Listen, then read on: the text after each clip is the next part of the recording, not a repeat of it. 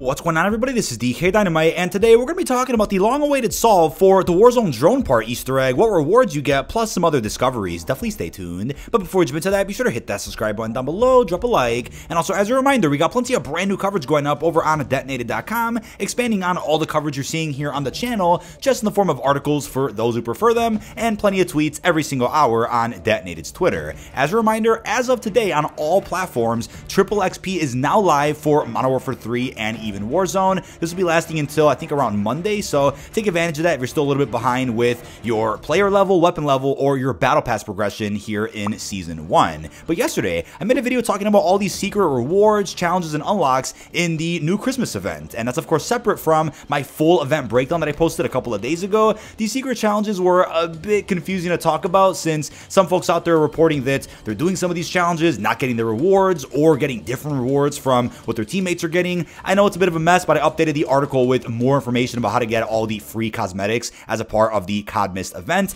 But there's a bit of an update I wanted to include here in this video, which is how to get the He Hunts You animated calling card. People out there have discovered that over on Urzikstan, at the very edge of Old Town, you could actually interact with Krampus's arm, and it'll give you a little sound cue saying that Krampus will return, and you will then get the animated calling card unlock. So maybe there's more secrets like this laying around the map that we just haven't discovered yet. If that is the case, I will again continue to update that article and even the pinned comments in my secret rewards video. So still quite a bit to get through here for our Christmas event, which does last another 12-ish days or so. But now moving on to the drone part Easter egg. So beginning with the launch of Season 1, people out there started to notice that around Urzikstan, there was a small chance of coming across random drone parts. And as clarification here for how this works, this can only be done in Battle Royale, not Plunder. And of course, not Resurgence, since you don't get the entire map to play on anyway. But over the last couple of weeks, people out there have been finding these drone parts, and no one could seem to find more than a single part in an individual match. So my theory early on was that you can only find one drone part in a single game,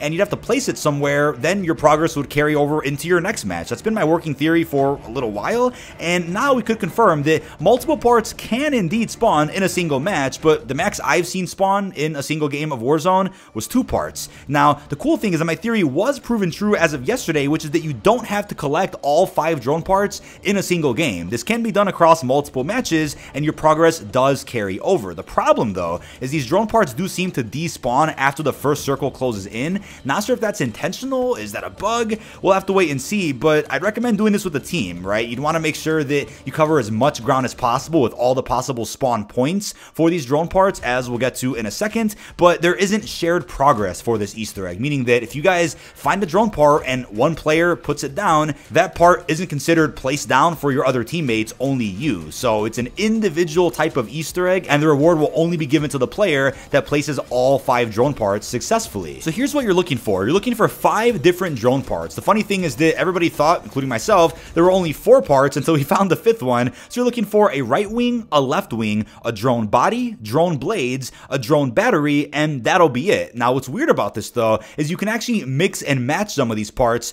for completion. If you're like, what does that mean? Well, here's how this works. So let's say you've built nearly the entire drone. You've found the right wing, the body, blades, and the battery, but you're missing the left wing. If you, for whatever reason, come across a right wing again, you can also place that down and it counts as the left wing. I don't know why that is. Could just be a bug, but that's a bug that actually works in our favor. I don't know if you can mix and match any of the other parts. I doubt it, but it looks like the wings are interchangeable. So you can finish this with having 2 right wings or 2 left wings, or you could just find the right and the left, put it down that way. That's how this Easter egg works, at least as of now when recording this video. I will post any updates to this quest down in the comments of this video, in a pinned comment, and of course over in the article over on Detonated. But in terms of where you can place or assemble the drone parts, it's going to be on a crate right near the manor. Again, this was just found while I was streaming as of yesterday. I wasn't the first person to find the crate, but right when this crate was discovered, I went over there on stream and managed to actually find the drone part right across the way from where this crate is in the tennis court by the Shahin Manor. So what are the odds of that, right? I thought that was hilarious, but big shout out and credit to Killer Stidge, a good buddy of mine who I've been in contact with for a while, especially for this Easter egg, and Warzone Tech Map. They were the first 2 people to actually successfully assemble this drone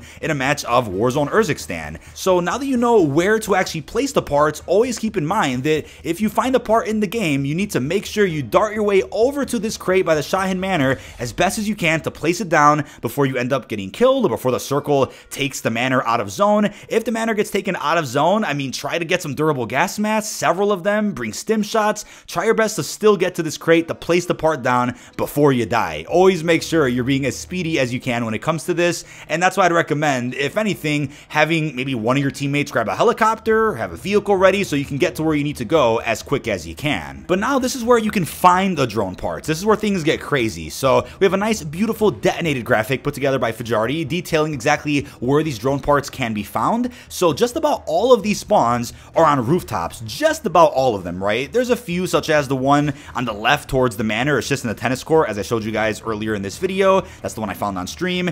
But there's a loot pool of sorts, right? There's fixed spawn points, but for any of the parts. So there's spawn points where a part can be, but there's no guarantee it'll be the exact part that you're looking for. Now, I also have seen comments saying that the body, for example, of the drone could be most commonly found near the Orlov military base, and that's probably the case, or it's just random luck. I mean, on the same rooftop on this building right next to the manor, I managed to find the right wing there and the blades, and that was across, I think, 10 or so games. You might go 10, 12, even 20 games without finding a single part, but believe me, they're there. They're on the map. But in about 10 plus games, there was a game where I found the right wing on that rooftop, and then about 11 games later, found the blades on that rooftop. Now, I believe there's even one of those buildings in Urzikstan Cargo where it's being claimed a part was found on a shelf, but I want to say about 98% of all these spawns are outside on top of rooftops. Very rarely could they be found anywhere else, but still, if you check a rooftop where there's a spawn, also maybe check the shelves underneath the roof if there's a second or third floor of that building,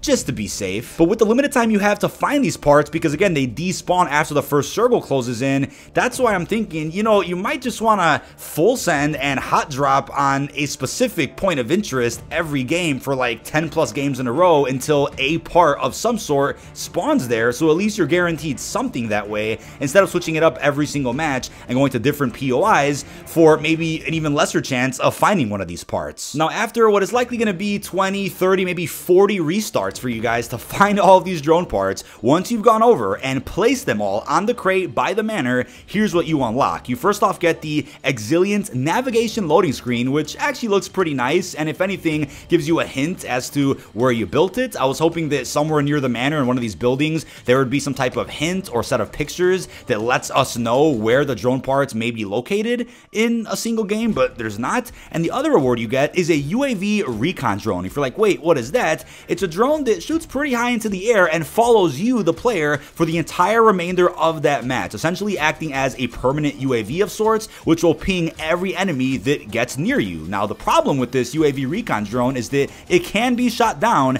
and you'll even lose it immediately upon death, even if you win your gulag. So it's a very limited reward that you will only get for that one match. I highly doubt that if the drone doesn't get shot down and you win the game that you're in, that you could bring it into your next match. Highly doubt that. But for everyone that has completed this drone Easter egg, they've pointed out that in their second match of Warzone that they played, you have to go back and find those parts again to build the drone. It's not going to be sitting here on the crate. How cool would this have been though if it was a permanent reward of sorts? People might argue that that's too overpowered to have a permanent UAV, but how cool would that have been if it was, let's say, a permanent UAV that maybe had a cooldown? Maybe you can only use it once a day, similar to a schematic in Zombies, or it could have been something that only lasts, 5 to 10 minutes in that game of Warzone, maybe a bit shorter. Would have been great if it was a permanent reward that you can actually go ahead and equip in any match that you want of Urzikstan Battle Royale. It's unfortunate that it took this much to go ahead and unlock this reward, just for it to only give you something for one match. And people out there have done this and have gotten killed by campers waiting for other people to place the parts down, or people have been killed near the locations where some of the drone parts can be found because people out there are just stealing them off other people's bodies. Things could get pretty toxic inside of Warzone, so it kind of makes me scratch my head as to why it was made this way. If only there were fixed spawns for each of the parts. For example, if they made it to where the right wing can only spawn by the manor, and the body can only be by the Orlov military base, and the battery could be by Zaravan City. If they would have had it that way, then there's a little bit less RNG involved, because you know what part of the map you need to be at to find a certain part. But it's very hectic with how many spawns there are for any of the 5 parts, and then on top of finding that, then bringing it safely to the manor before the circle closes in. that's a challenge in and of itself. But I do give Raven or whoever made this quest a lot of credit. I love the idea of being able to carry forward your progress on a quest across multiple matches, because doing Easter eggs in Warzone is never easy. It's just a bit unfortunate with how much RNG is involved here just for you to only get a reward that lasts the remainder of that match that you're in. Yeah, you get the loading screen, but I'm really curious how many folks out there will end up completing this and how many who've done it already will end up doing it again. I'm hoping that maybe they end up fixing the spawn rates for the drone parts at some point so it's more accessible. Maybe it's a bit bugged right now, but either way, I'll keep you guys posted in the comments of this video and on the detonated article if any changes are discovered. But that is about it. This has been dkdynamite. Leave your thoughts down below in the comment section. What are your thoughts on the long-awaited solve for the Warzone drone part Easter egg, which has been on my mind for the last 2 weeks or whatnot? How are you feeling about the rewards that you get, plus everything else we discussed? Really hope you've enjoyed, and peace out, everybody.